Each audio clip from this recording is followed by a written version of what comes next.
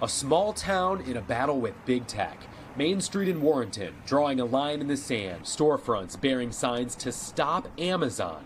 Down on the corner, Carla Miller uses their family business's storefront as a billboard to try to end a months-long debate that she says is tearing their town apart. We're losing pride, we're losing value, we're losing the community. Northern Virginia is home to the largest footprint of data centers in the world. And tonight, Warrenton's town council could vote to allow Amazon to build another one.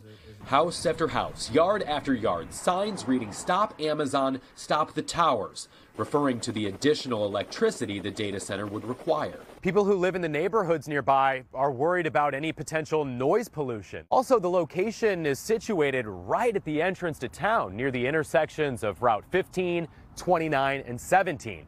Neighbors don't really love the idea of a data center being effectively the new welcome center to town.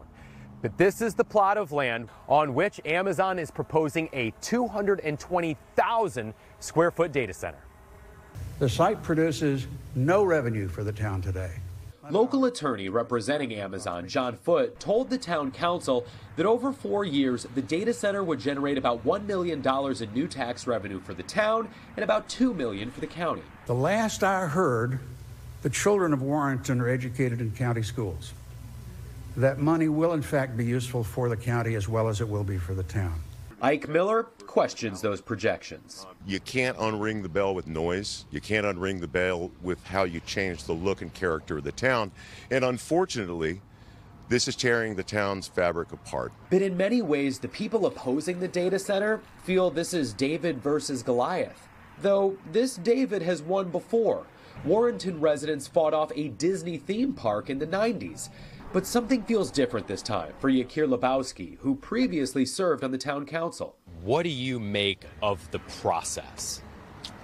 Yeah, so the process is in some ways the crux of the problem here. He and others feel that hours of opposition during public meetings are falling on the deaf ears of their elected leaders, who tonight are scheduled to make what the town calls the biggest land use vote in its history.